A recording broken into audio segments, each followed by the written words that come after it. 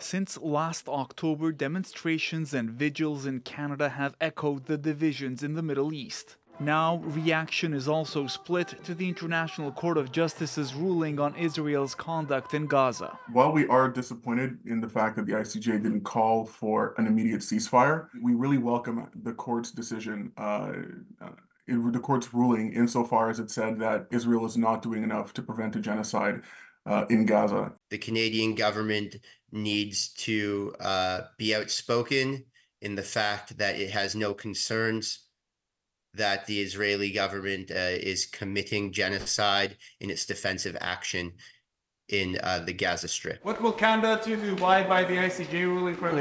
The Prime Minister let his MPs do the talking. They shared different perspectives. Today, the court did not take a position on whether or not Israel is committing genocide. My position has been that Israel is not committing genocide, that it's baseless and it's insulting. I'm a bit disappointed that they didn't ask for an immediate ceasefire. Canada is a signatory to ICJ. I think it's incumbent on Canada to convince Israel to make sure that they follow what has been said. The current ruling legally binds all ICJ signatories to help enforce it however they can.